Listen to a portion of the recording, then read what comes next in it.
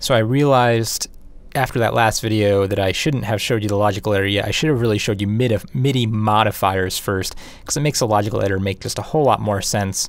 So I'm going to backtrack a little bit and show you guys how to use MIDI modifiers today. So I just got this piano roll open here. I'm just going to draw. I still have that beatbox kit open we used in that last video. Well, that's fine. I'm just going to draw a whole row of those little beats, right? So that sounds like this. Not terribly exciting, I think. Well, who knows? But let's close that now. Now that I have that track, I'm going to open up MIDI modifiers. And these are great, essentially, because it allows us to take this data and just filter it whenever we play it back. As you can tell, this doesn't sound very human. It's very robotic and kind of boring. But using this, what we can do is we can actually just transpose all of it.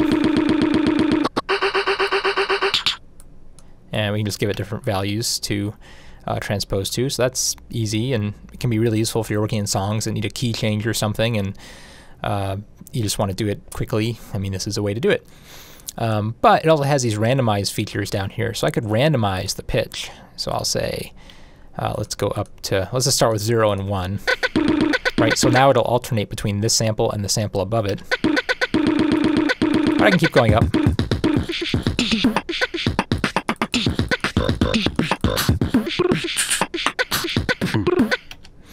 So that's pretty cool.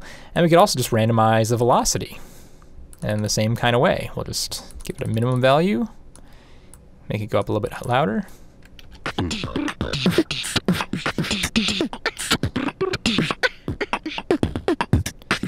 And I'm not actually changing the notes. I'm just allowing all of these notes to be randomized in terms of their pitch and in terms of their velocity or volume, their intensity, which is really cool. So anyway, often if you're, this is a problem you run into if you're clicking in your parts, especially things like drums, you know, it's going to be very square and very vanilla, very plain. Sometimes it'll be really useful just to open up MIDI modifiers and say, you know, let's add a little bit of randomness. Maybe you don't want to use pitch randomness, but maybe you want to use a little bit of position randomness. You know, so it'll be a little bit further and back in time, and maybe a little bit of velocity randomness.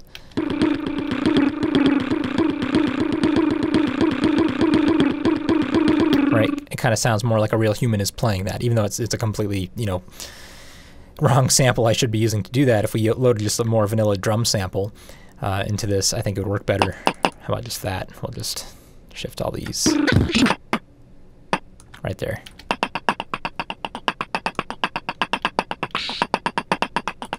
Has a little more of a human quality to it. So anyway, that's your introduction to MIDI modifiers. You can use them on any MIDI track. And as well as instrument track. So they work on both MIDI tracks and instrument tracks, as you can see right here as I just loaded. Okay, I'll see you guys in the next video.